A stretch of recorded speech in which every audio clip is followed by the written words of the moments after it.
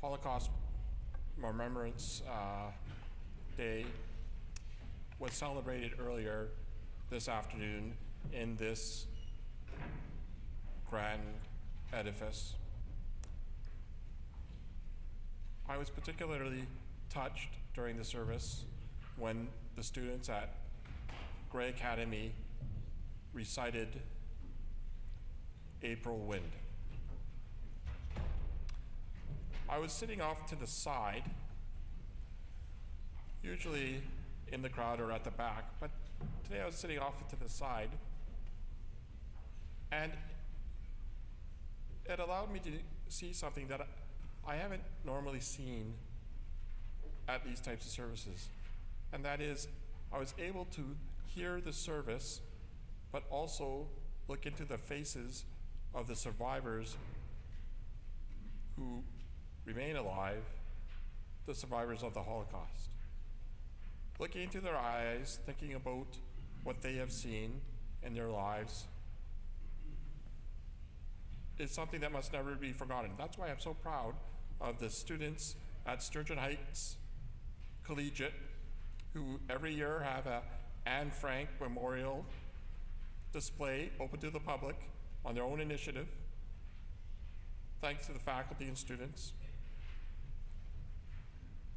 The Holocaust was one of the most horrific events in human history, and of course, for each individual, the most horrific event conceivable. The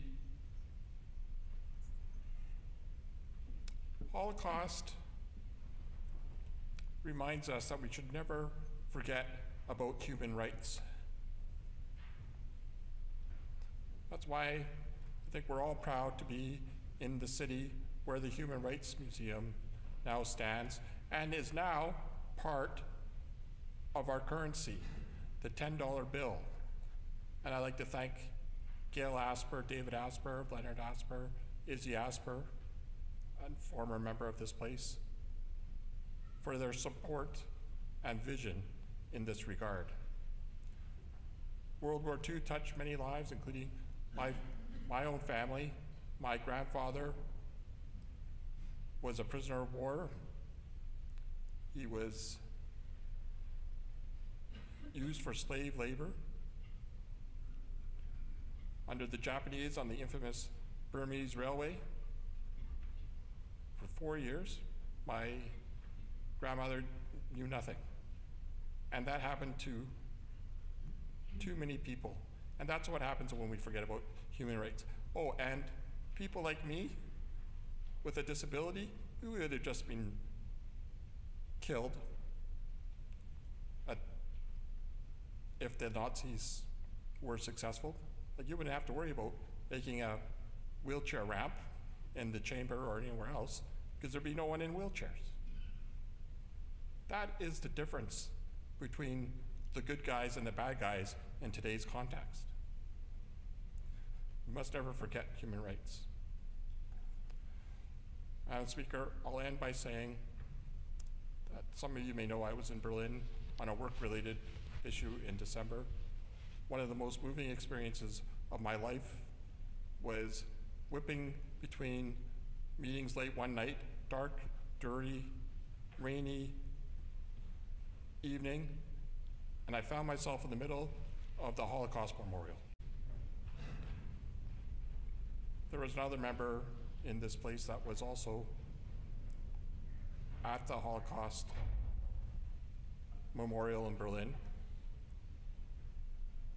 during the day. For some reason, I was there at night in the cold, alone, with these edifices, black boxes representing lives, souls, loss. Madam Speaker,